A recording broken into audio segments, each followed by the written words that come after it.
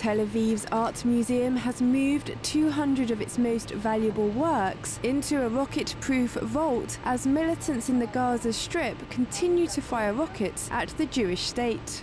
Last Thursday, we had the first missiles from Gaza to Tel Aviv, and we decided that if another one comes, no matter when, we are going to evacuate most of the precious paintings which are hung in the museum, especially loans from other lenders, because we feel personal responsibility for them.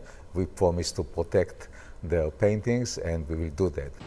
100 of the paintings put into the vault were works by relatives of the Renaissance Flemish painter Abraham Brueghel, with one of the paintings by Brueghel himself. Also being stored safely away from any rocket damage is one of the Jewish world's most iconic paintings by Polish artist Maurycy Gottlieb. It is the first time since the 1991 Gulf War that the museum has had to move its works of art.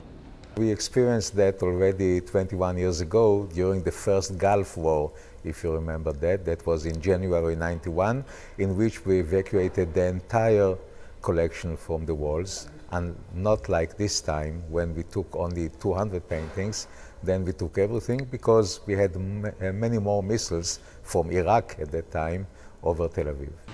The museum says it's nearly impossible to get world museums to lend artworks because Israel is considered unsafe.